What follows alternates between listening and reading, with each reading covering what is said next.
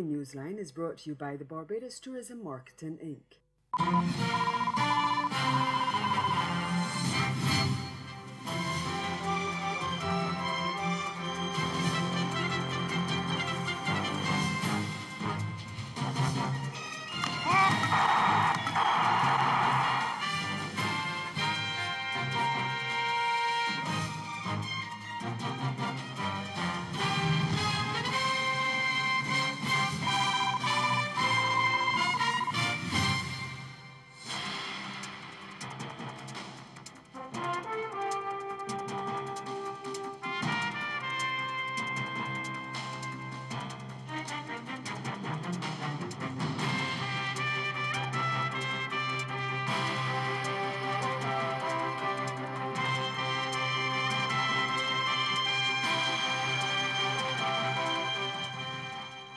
The CDB concerned about the state of regional travel.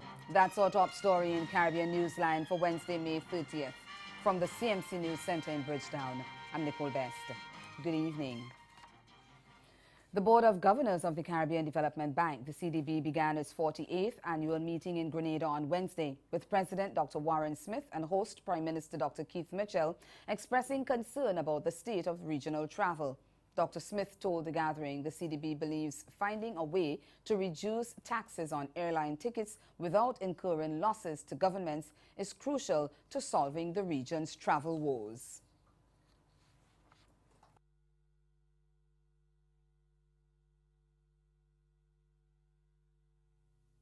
At CDB, we are satisfied that resolution of the issue of high and regressive taxation on air travel within CARICOM without the loss of revenue to regional governments is a vital part of the resolution of the regional aviation crisis in the Eastern Caribbean. The CDB study confirms that air travel within the Eastern Caribbean is price elastic. I don't think you needed a PhD in economics to figure that one out. But it's always good to get the empirical confirmation. That study also concludes that reductions in both taxes and airport charges would lead to sizable growth in arrivals in virtually all countries. In his presentation, Prime Minister Mitchell echoed the CDB president's sentiments, adding that a decision to reduce ticket taxes should be a collective one. I have long advocated that we urgently need to reduce the cost of intra-regional air travel. I echo my call made at various heads of government conferences that heads should collectively agree to reduce airline ticket taxes and some other fees which are attached to intra-regional air travel. I continue to believe that this will represent a significant installment on the regional integration account, while facilitating enhanced freedom of movement of goods and services and people. The focus of the two-day meeting is climate resilience, and participants will examine regional success stories, lessons learned, and opportunities for the Caribbean to triumph over recent setbacks, including the impacts of last year's Atlantic hurricane season. The thrust is for regional leaders to climate-proof their country's energy systems and invest in renewable energy and energy efficiency to build economic resilience. A new study by the Inter-American Development Bank, the IDB, says Latin America and the Caribbean could add an additional $11 billion in annual trade by blending their existing 33 separate agreements into a single regional free trade bloc. The Washington-based institution said that while preferential trade agreements have increased intra-regional trade by 64% on average, those gains fall well short of what a $5 trillion market could offer.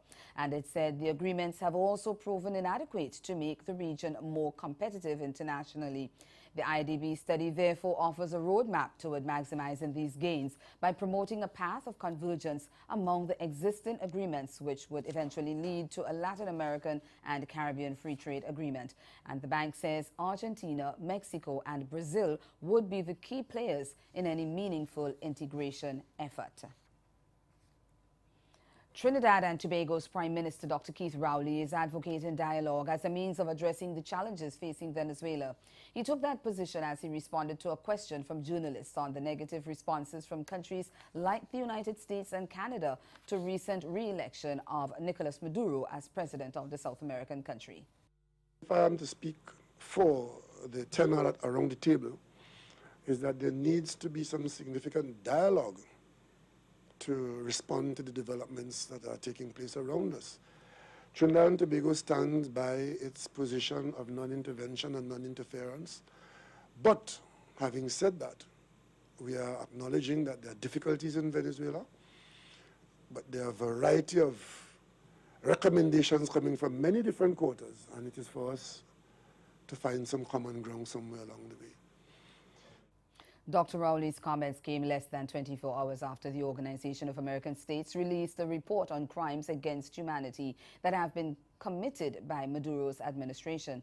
The hemispheric body says the report will be sent to the Prosecutor General of the International Crimes Court to initiate criminal proceedings against the Venezuelan government. Popular transportation APP Uber has put the brakes on its operations in Trinidad and Tobago, even as the government said it had been operating illegally in the first place. The California-based company said operations paused Friday, 11 days after an Uber driver was murdered in the Twin Island Republic. Peter Christopher of C News reports. Driver Christopher Mohammed was found dead in St. James and his car was reportedly stolen. Mohammed's death had come after several reports of Uber drivers being robbed had been made to police. The company said after operating for more than a year in Trinidad and Tobago and having made multiple efforts to create a significant change in the country in regards to mobility and opportunities for entrepreneurship, Uber has unfortunately decided to pause its operation in the country. This decision was not made lightly, but at this time we believe that there is a lack of a proper environment for innovation and technology that thrive in Trinidad and Tobago. Uber had faced this trouble since coming into Trinidad and Tobago last year. The legality of the service became a parliamentary debate after taxi drivers challenged the app's operation in this country. The company was also forced to move away from its international practice of no cash, as the local market did not support credit cards as widely as foreign countries. The company also had a third time during the carnival season, with several FETCOs displeased with the lack of service during the season. Uber would later apologize via email to their app users. Meanwhile, the Trinidad and Tobago government says that although Uber insisted it was a technology company providing software and not a taxi service, it was operating illegally. In a statement, the Ministry of Works and Transportation said it met with company officials on several occasions with the intention of ensuring Uber was compliant with the country's laws. And it said although the company was required to comply with two essential immovable requirements relating to the local informal transportation industry, it never responded to requests for information. Over in St. Kitts and Nevis, a High Court judge on Wednesday adjourned to June 15th the case in which the government is seeking to have opposition leader Dr. Denzel Douglas removed from Parliament because he has a diplomatic passport from Dominica. Attorney General Vincent Barron told reporters that Justice Trevor Ward heard an application by Douglas to allow expert evidence to be used in relation to Dominica law. He said the government has asked the court to determine whether Douglas is in violation of the Constitution by virtue of the fact that he has shown allegiance or is under allegiance or obedience to a foreign state. The Dr. Timothy Harris administration believes the opposition leader is and he should vacate his seat in Parliament. Still to come in Caribbean Newsline, heavy rains caused death, widespread flooding and infrastructural damage in Cuba. The details after the break. The Career Development Institute's Caribbean Rising Stars in Beauty competition determines the best and most talented in hair, makeup, nails, or barbering. Win a scholarship and prizes worth more than $5,000. Build your clientele and expand your business. Upload 4 photographs of your best work to our email address. Watch the public vote on our Facebook page. Join the winners at the prestigious Lloyd Erskine Sandiford Center for a live finals competition. Email careerdevelopment.institute@yahoo.com. The Career Development Institute, bringing the best in regional beauty together. It starts from sunrise, a city filled with an island vibe, music, people, color, friendship, culture, and the warmest of smiles. Come enjoy the unique costumes, pulsating steel pans, exotic culture, exciting fetes, and unforgettable people. Discover Antigua's Carnival, the Caribbean's greatest summer festival, July 27th to August 8th, because the beach really is just the beginning.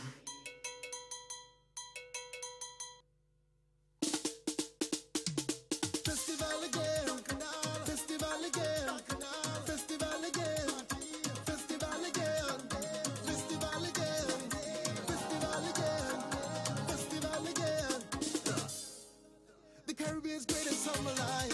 Yeah, it's culture around the time. 44 years we here. I know you love it here.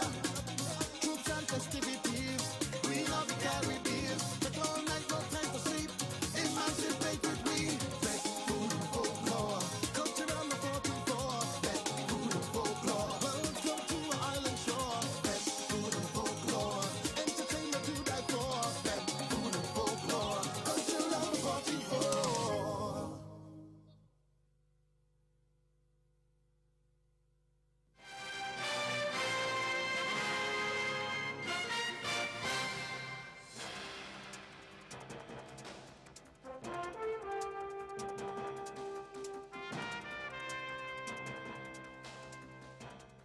Days before the official start of the 2018 Atlantic hurricane season, parts of Cuba have been hit by heavy rains that have claimed the lives of 4 people and caused widespread flooding and infrastructural damage. Tens of thousands of people were evacuated. Many communities have been cut off and nearly 60,000 people are without electricity. We get more in this report from Richards of Canal Caribe in Cuba. Heavy rains has caused major damages in the central and western regions of Cuba due to floods and torrential rains associated with Alberto subtropical storm. About 15,000 residents of the province of Santi Spiritus have been moved to evacuation centers. Damages are also reported in more than 120 homes. A mobile phone near a bridge in Sasa del Medio locality in the province of Santi Spiritus made me to remember a song. London Bridge is falling down, falling down, falling down. London Bridge is falling down, tra-la-la-la-la.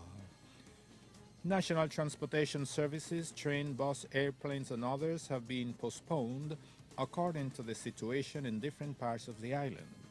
Cienfuegos and Villa Clara are also 2 of the central provinces of Cuba that have suffered the heavy rains, which in the last 24 hours has poured down some 400 millimeters of rainfall in those parts of the country.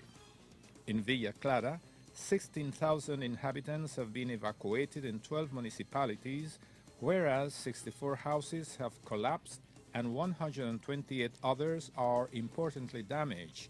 3 landscapes are also reported. Dams are at an average of 124% of their capacity. That is why all of them are easing their waters now. Since late April, rain has been falling throughout all Cuba, but from the 22nd of May, due to the formation and development of subtropical storm Alberto, the rains have been more intense and severe from Pinar del Rio, the westernmost province, until Holguín on the east. This month of May has been the rainiest of all in the last 60 years in Cuba. At the moment of writing this report, the weather forecast for the following hours was strong and heavy rains for the central and western part of the island. Meanwhile, the Caribbean Disaster Emergency Management Agency, SEDEMA, has officially launched a project to strengthen the resilience of schools and, by extension, the education sector in the Caribbean ahead of the June 1st start of the hurricane season. It's the Model Safe Schools program. The education sector has experienced significant damage due to the impact of natural hazards. And in an effort to address that vulnerability, SEDEMA has developed a Model Safe Schools toolkit. It was piloted in 4 schools in Anguilla, Barbados and St. Vincent and the Grenadines in 2014 and 2015. We get more in this ABS News report. The Caribbean Development Bank has now begun disbursement of grant funding of €746,000 to the SEDEMA Coordinating Unit to further implement the toolkit in 6 countries, including Antigua and Barbuda. Minister of Education, the Honorable Michael Brown, gave brief history behind the program. A year ago, on April 17, 2017 to be exact, Antigua and Barbuda took on the initiative of hosting and championing the first ever Safe Schools ministerial meeting right here in Antigua and Barbuda. At the same time, Antigua and Barbuda assumed the chairmanship of the Safe Schools initiative. And it came from a background whereby stakeholders across the Caribbean had come to the realization that for many, many years, our schools have been the focal point of community development, of community safe harbor, of community initiative. Our schools not only educate persons, but in times of natural disasters, whether they were designed for that purpose or not, it is often the place where the community looks to if their own place of abode was destroyed. Minister of Works, the Honorable Lennox Weston, listed some of the benefits that will be derived from this initiative. Most important and precious asset we have are our people. And our future depends not only on ourselves now, but the future quality of students we produce in our school systems. And Dominica presented, and Barbuda presented the most recent example that as part of the whole human dislocation, the most challenging is when the children can't go to school. Because children can't go to school, parents can't go to work. Children can't be educated, children will be behind. Minister Weston noted that having uneducated children means there will be an untrained society, so schools must be built to be resilient and sustainable. Deputy Director of the National Office of Disaster Services, Sherrod James, gave an overview of the program. The goal of this initiative is not just to prepare facilities and persons for a hurricane season. It is ingrained in the whole initiative of our comprehensive disaster management thrust. As we know, comprehensive disaster management is the Caribbean brand of the International Disaster Risk Management Initiative. As being such, it looks at management of all hazards in all phases by all of the stakeholders involved. And it involves us basically looking at how we live. The project will benefit the education sectors of 6 SEDIMA participating states vulnerable to climate change and disasters. The CDM Strategy 2014 to 2024, coordinated by SEDIMA, provides the regional framework for building a safer, more resilient Caribbean through strengthening institutional arrangements. Britain's Home Office has revealed it has only managed to contact 3 of about 60 people who may have been wrongfully deported as part of the Windrush scandal.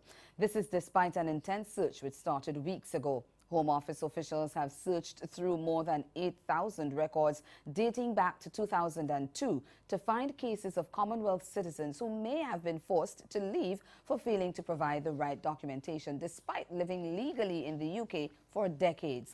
The British government has come under intense criticism over the treatment of the so-called Windrush generation of Caribbean immigrants who moved to the UK between the 1940s and the 1970s but were never fully naturalized.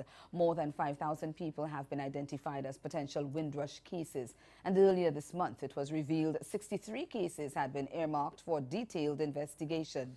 Home Secretary Sajid Javid said the wrongly deported were being proactively contacted through a specialist Windrush task force.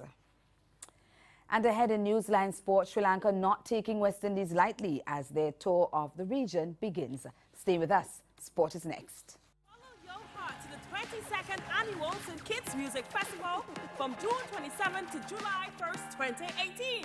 Featuring Kester Band, Sifa Logi, Small Axe Band, Nyla Blackman, and Betty Watt. Also, Patti LaBelle, Dijon, New Vibes International, Rhythm of the Beat, and Wayne Wonder.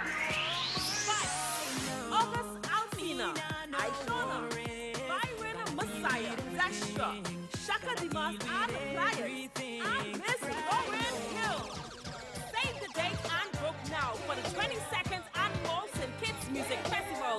an experience like no other.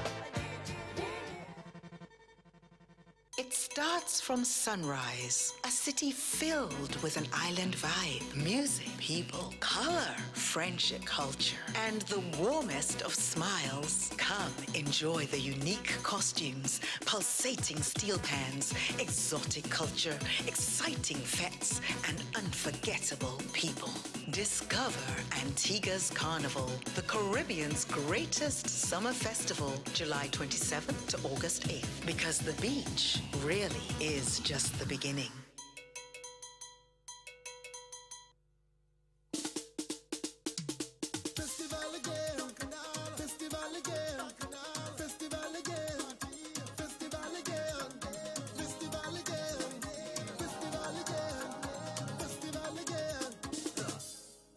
The Caribbean's greatest summer line. Yeah, it's country around the time. 44 is me here. I know you love it here. Troops and festivities. We love the Caribbean. But all night, no time for sleep. Emancipate with me. Best food and folklore. Culture around the 44. Best food and folklore. Welcome to our island shore. Best food and folklore. Entertainment to die for. Best food and folklore. Culture around the 44.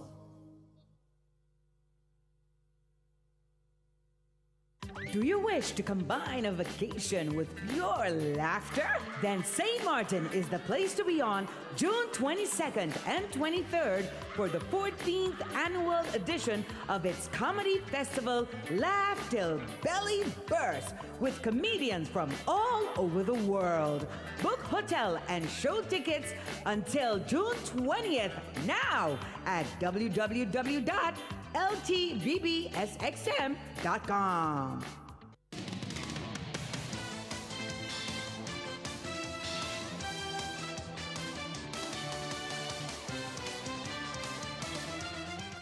As Sri Lanka began their test tour in the West Indies, Captain Dinesh Chandimal says his team won't be taking the Caribbean side for granted. He was speaking to TV6's Vinod Nawani ahead of Wednesday's match against the President's 11 at the Brian Lara Cricket Academy in Tarouba. Cricketers are in the West Indies for a three-match test series against the Caribbean side.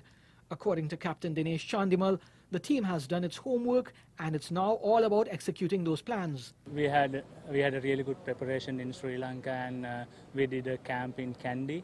So it was a one-week camp, and everyone in a good shape and looking forward to the series. A big blow that Dhananjay De Silva is not here because his father was killed, tragedy. How does that affect the team?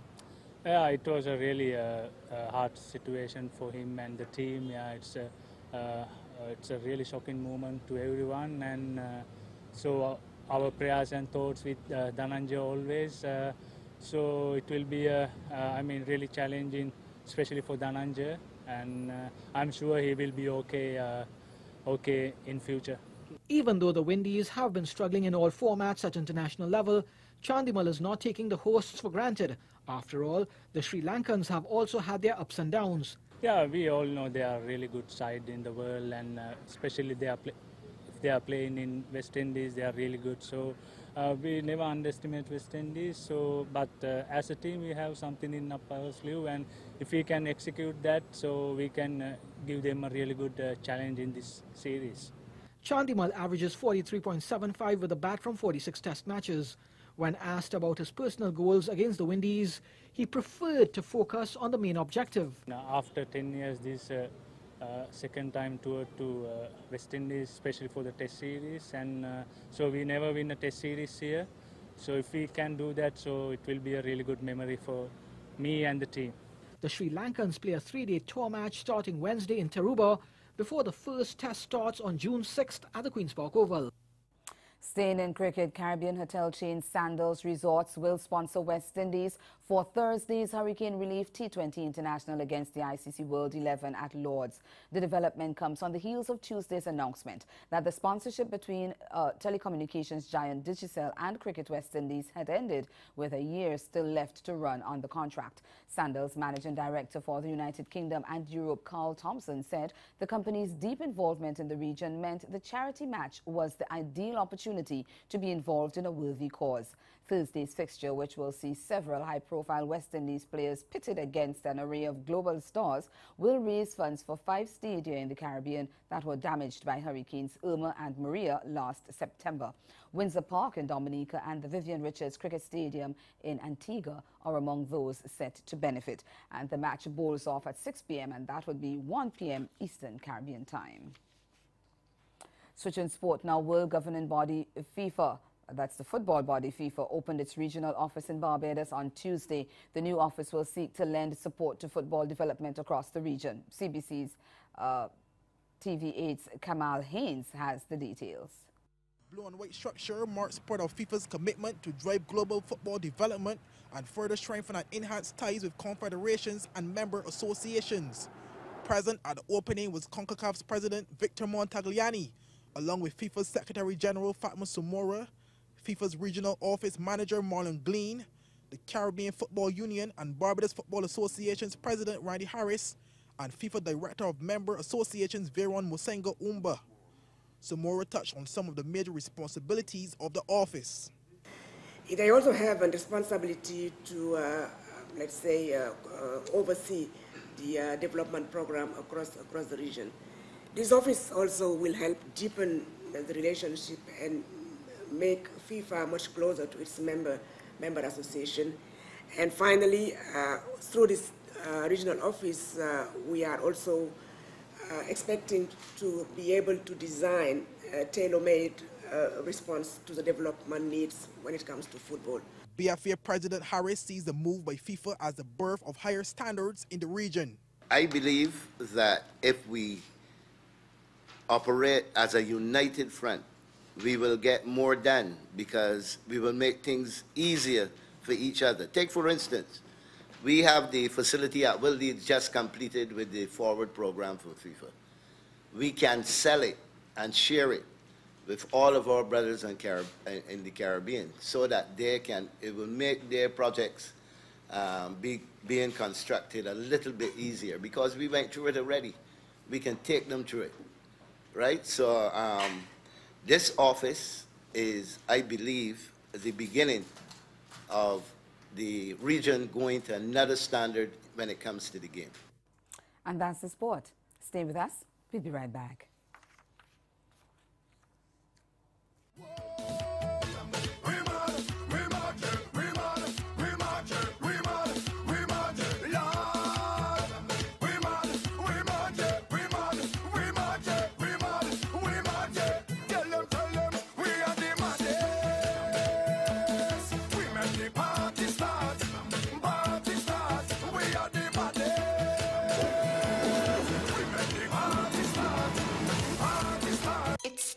From sunrise, a city filled with an island vibe, music, people, color, friendship, culture, and the warmest of smiles. Come enjoy the unique costumes, pulsating steel pans, exotic culture, exciting fetes, and unforgettable people. Discover Antigua's Carnival, the Caribbean's greatest summer festival, July 27th to August 8th, because the beach really is just the beginning.